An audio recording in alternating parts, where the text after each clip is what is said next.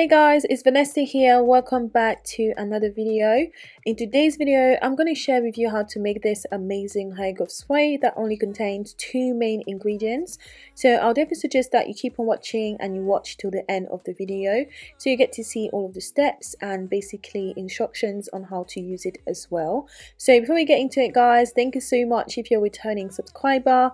I really love and appreciate you, and if you're new here, please consider clicking the subscribe button to join the family. We make lots of DIY recipes for hair growth and maintenance, so you definitely want to tune into that. Now let's hop into the video guys. So we are going to need some cloves. Now this is whole cloves that I've just grinded in my house, but you can also buy cloves powder if you want to, or get the whole one and ground it just like I did. So essentially I'm adding about maybe a tablespoon of cloves. Now I'm going to go in with some neem powder. Now some of you guys have seen this before, and if you're new to neem powder, I'm going to tell you a bit more about the benefits of this later on. But yeah, neem powder is very beneficial for hair growth. So for today's recipe, we are going to need about, again, 1 tablespoon of neem powder. Now just to let you know a little bit about the benefits of these two ingredients. Now cloves are really good when it comes to stimulating the follicles to promote healthy hair growth. It increases the blood flow to scalp area guys, so essentially it just brings more nutrients to your follicles and more opportunities for your hair to grow.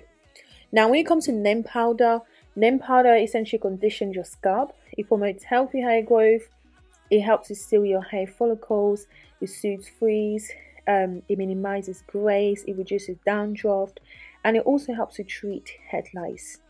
So essentially after I combine these two together, I just add a bit of hot water to this and stirring, and I'm just going to cover this up and allow it to infuse for a few hours. Now if you're using the whole cloves, you might need to infuse it overnight, but the powder you can use it a little bit quicker because it tends to infuse a bit faster as well. So essentially after that's done, we're now going to go ahead and strain this. So for this you are going to need either a wig cap or a tea towel or a stocking cap or a coffee filter, so whatever you normally use. Now suggest that whatever you're using has some fine holes, so I'm using some paper towels from my kitchen. Now you know about this already guys, it has been working for me for so long, and that's basically what I keep going back to.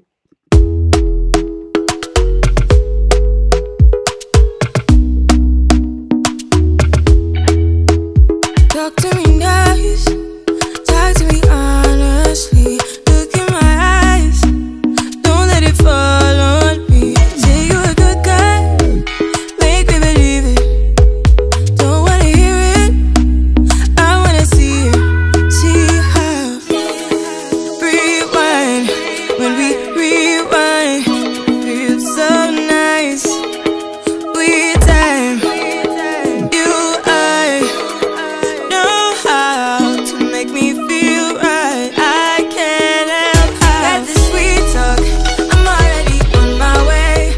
Now this can take a little bit of time to get done, so guys please be patient. So essentially I was just showing you guys the sort of debris that I had left in the paper towel. So it's quite important that you do use something that's quite fine, just so you can get rid of pretty much all of the powders. Now if you've been watching guys and you're not yet subscribed, please go ahead and give us that subscribe. I will really appreciate it, having you part of the family. And also if you haven't liked the video yet, please go ahead and give it a thumbs up, especially if you enjoy what you're watching so far. Now after that's done guys, it is completely fine to use this on its own, but I decided to use a bit of castor oil. You don't have to guys, you don't have to use any oil at all. Now I've used this spray on its own in the past and it's just as effective as without the castor oil, but if you want to add castor oil just like I did here, please feel free to do that. Now castor oil essentially just helps to thicken the hair and essentially helps with sort of moisture as well. So I add about maybe 1 teaspoon of that and I'm just stirring. Then I'm going to transfer this to my spray bottle so that it's easier for me to use, and that's kind of pretty much it. Now this can store in your fridge for up to 2 weeks, or even 3 weeks, really, depending on the temperature of your fridge. So it stores really well. Now I've made batches in the past and decided to freeze it, and it's so much easier, guys. Like literally you can just take it out of your freezer and allow it to defrost, and then you're ready to use. So really good, and it saves you a lot of time as well. I just thought I'll mention it just in case you may be wondering how long you can keep this for. Now in this part of the video, I'm going to share with you how to use it. Now currently I'm wearing braids. This is just my hair that I've just braided randomly, nothing too fancy, but it was just to give my hair a bit of a break. So essentially I'm just going to be sort of moisturizing my hair with this. Now this is very easy to use. You can use it in whatever state your hair is in, so it could be braided or twisted or cornrowed or even like in the open. So whatever state your hair is in is fine to use it. So essentially we'll use it the same way. You can spray that in your hair, making sure that you know it touches your scalp and every single bit of your hair, just like you will later on see. Now I would suggest that you leave this in your hair, guys. Now you can also wash it out if you perhaps don't like the smell. You can certainly wash it out after you left it in your hair for about 2 to 3 hours, but I would normally use it as a leave-in spray or sort of leave-in conditioner. So I'm going to wash my hair until when it's like my wash day essentially. So essentially I'm just working that through my scalp. I'm massaging a bit as well, just to make sure that you know it gets kind of distributed evenly essentially. So yeah.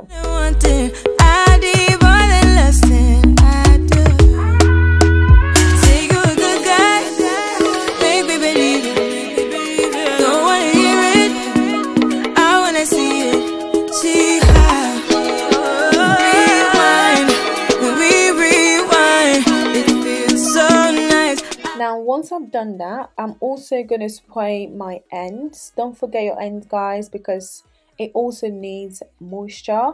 Now moisturized hair is so important because it's prevented from breaking essentially. Now you have to bear in mind our hair grows every single day. We should have about ½ an inch worth of growth every single month. So if you are retaining this length constantly over time, you will definitely see that your hair has grown a lot. So if it's not breaking as much as it's growing, you will definitely see length retention over time. So it's all about moisture essentially. So after I finish that, guys, I'm just massaging my scalp again, and then I will be using one kind of oil essentially just to seal the moisture in my hair. So I suggest that you do the same, or you can use a butter. You know, you can use shea butter, or maybe a butter that you made at home yourself, or anything that you have available really to seal the moisture. Now sealing the moisture is quite important because it just allows your hair to be moisturized for a longer period of time. So in this I will be using one of my DIY oils. I have shared this with you guys already. If you haven't seen the video, I will link it in my description box, so yeah, do feel free to check that out. So I'm just going to work this through my scalp again, the rest of my hair including the ends, just to make sure that you know I seal in the moisture as much as I can essentially. And that's kind of pretty much it. I'm just going to leave this in my hair, like I said, until wash day. Now in case you're wondering how many times a week you should be using this, I would say clearly just depends on your hair, guys. So if you are someone that your hair gets dry a lot, then I would suggest you use a little bit more often. I would normally kind of spray my hair twice a week, but you may need to do that a bit longer, like a bit more than I currently am doing, especially if your hair has a tendency to get dry really quickly. Now you may also need to use maybe like a creamy leave-in conditioner in addition to this spray, depending again on your hair type or sort of porosity and all of that good stuff. So yeah, this is pretty much it for me today, guys. A very simple 2-ingredient hairspray that is very easy to make, and like I said, you can make a lot of this and also store, like freeze and then use in the future. So yeah, I do hope you've enjoyed watching the video, and if you did, guys, please give it a thumbs up. Also subscribe to the channel, guys, if you're not already, and leave me a comment. I do read them all and I'll try my best to answer them as well, and I'll catch you in my next one. Bye.